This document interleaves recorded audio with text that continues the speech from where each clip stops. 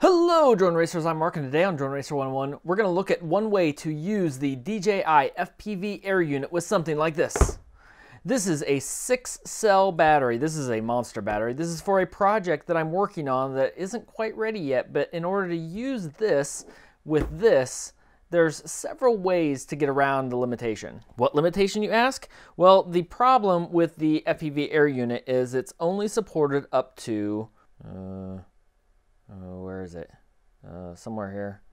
17.6 volts. There it is. This 6-cell battery, you can see there in the lower right hand corner, is 22.2 volts. So if you plug this into this is going to explode, and nobody wants that. Except maybe people on the Fat Shark forum. Some flight controllers or ESCs will have a 9, 10, or 12 volt pad. You see a lot, depending on the model. It's usually intended for hooking up your camera or your VTX at a higher voltage, because 5 volts can just cause problems when it's that low. If you have one of those pads though, you want to check your manual to see how many amps it can support. So here, for example, is a flight controller that supports 10 volts and it's 1.2 amps. The amp draw on this unit is actually fairly small.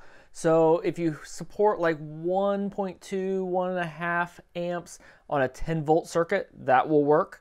But some models have nothing. Everything is voltage in, voltage out. What do you do in that scenario? You get one of these. This is a Diatone Mini V2 BEC. Now this comes in 3 different types. There's a 3.3 volt, a 5 volt, and a 12 volt. And you can see this is 12 volts and supports 2 amps, which is way more than enough for the FPV Air Unit. This is what it looks like on the top. It's very small. And on the bottom, it clearly labels in and out. So what you do is you put in basically whatever voltage you need to. This will support a 6-cell battery in without a problem. And then it will output 12 volts on these out pads. So I've got one of the FPV Air Unit cables here, and we've got the connectors here. We've got red and black, so these are the ones that you want to use. And it's just really straightforward. On this, you want to connect the red to the plus out, and the black to the minus out. There you go, something like that. Just feed that through and put some solder to tack that on and make sure your cable's all the right length and you're ready to go. On the end, it depends on your flight controller. If your flight controller has pads that will just feed it line voltage, that would work because this draw is pretty small. Voltage straight from your flight controller fed through somewhere would work just fine.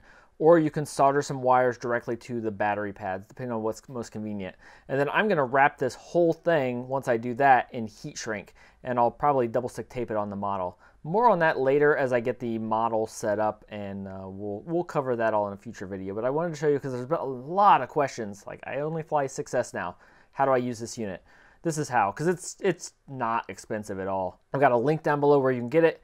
Hobby King was actually the cheapest. I think I paid like $2 from Hobby King. If you're in a hurry, Amazon has it too, and there are several places. I've got them linked down there. But like I said, the main thing to make sure of is you order the 12 volt version. There you go, quick and easy. If you found this video useful, leave a like and a comment down below. These units just dropped in price, so that'll be interesting. I've got 20% off coupons I'll post down below, at least for right now. Not for just this unit, for the whole setup. This is my 3rd Air Unit, and it's hard to even look at models that don't support it now. I just ripped my TS215 after updating Betaflight, and it's just awesome. So until next time, remember, oh my God, this battery is 405 grams. Holy cow, that's gonna be fun.